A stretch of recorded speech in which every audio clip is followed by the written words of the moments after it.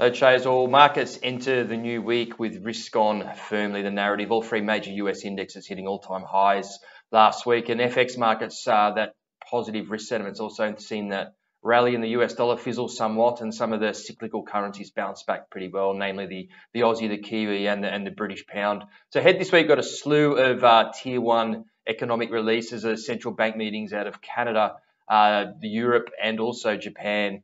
So also some big US data there, the GDP and the PCE inflation reading. So I think charts to watch this week, US dollar CAD, hotter than expected December inflation reading out of Canada, presumably will make any meaningful dovish shift from the BoC. Very unlikely, I would think, in this week's policy meeting. Markets are fully pricing in a hold from the central bank. That 2024 rally in dollar CAD hit resistance at that 50% fib level last week, pulled back sharply to test a lower trendline support late in the week. So key levels to watch will be that 50% fib level to the upsides around 135.41.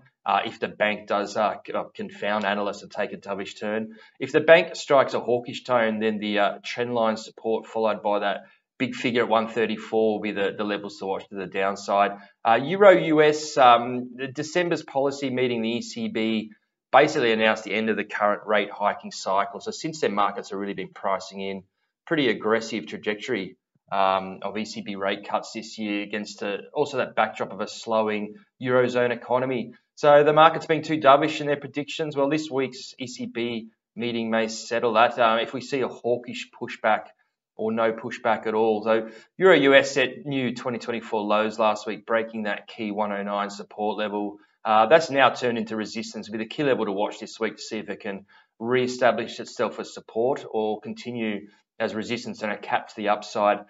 Dollar yen, another interesting one to watch. No surprises are expected from the Bank of Japan on Thursday. Looks set to really maintain that yield curve control policy in the negative short-term policy rate. So it's more likely that any policy shift will come after that March annual wage negotiations, though the BoJ have been no surprise before, so don't take anything for granted. So dollar yen's risen sharply in 2024. These levels, it does look a little bit overbought, as it is really streaked ahead of that yield differential between the US 10 and Japanese 10 years, which has been really the main driver of this pair in the recent past. Also approaching that 150 level where there will be more than likely some chatter about intervention if we do get there.